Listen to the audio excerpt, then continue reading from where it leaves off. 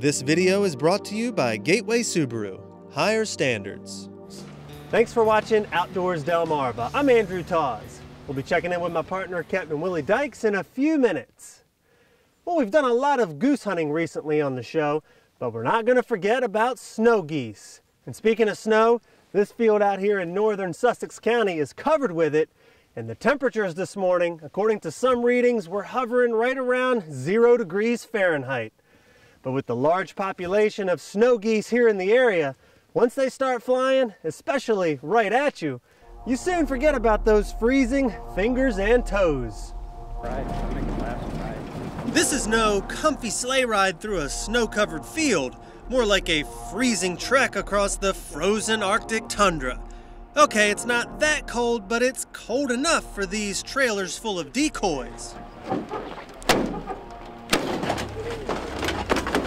No, that's the first time I've ever had it happen. -2 will do that to you. All the wives out there that wonder why we spend so much money on gear, this is why. So we're not freezing to death mornings like this. This is plain big when there's snow on the ground.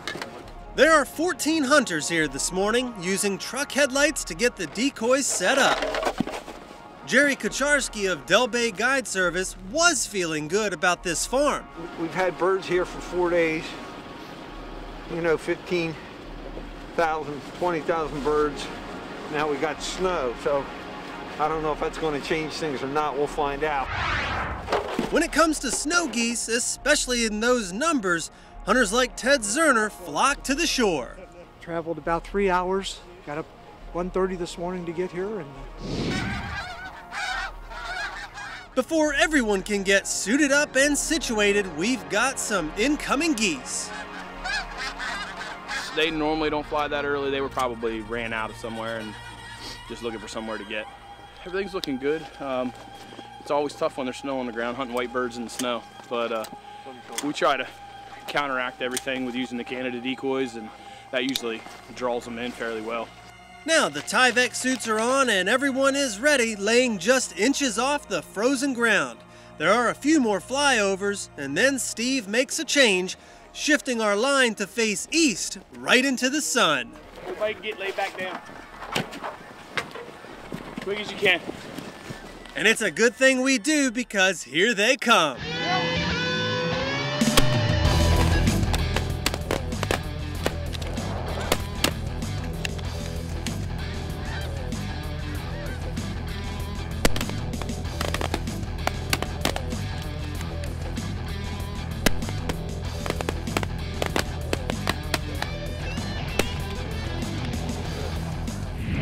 In between waiting for the signal, you get to lay back and watch as the geese work and fly over the spread.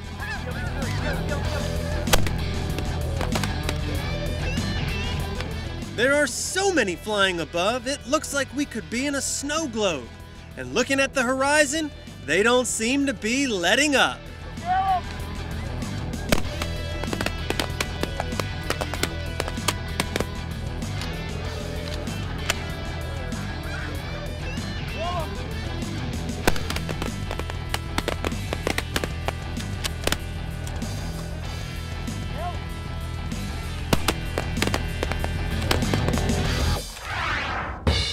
Everyone can finally catch their breath once it's time to round up the geese. Oh, that was a lot of fun. That was awesome.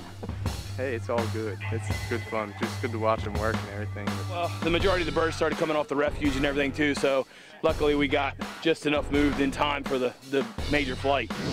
But the hunt is not over yet. Thousands of snow geese are still flying and heading right at us.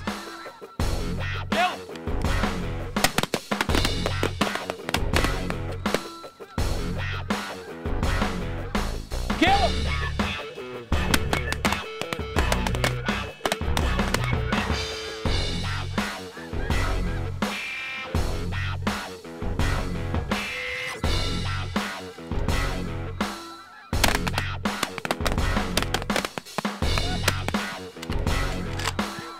Kill him! Yeah, it's just hard to believe unless you do it. Never seen this many. See a lot of Canadians hunt a lot of resident birds where I'm from. and but they're nothing like this. They're just the numbers are just crazy. We've seen thousands and thousands. I could do it again tomorrow. And why not come back? With action this hot and sights this beautiful, it's no surprise that everyone seemed to forget just how cold it was. Get outdoors, Delmarva.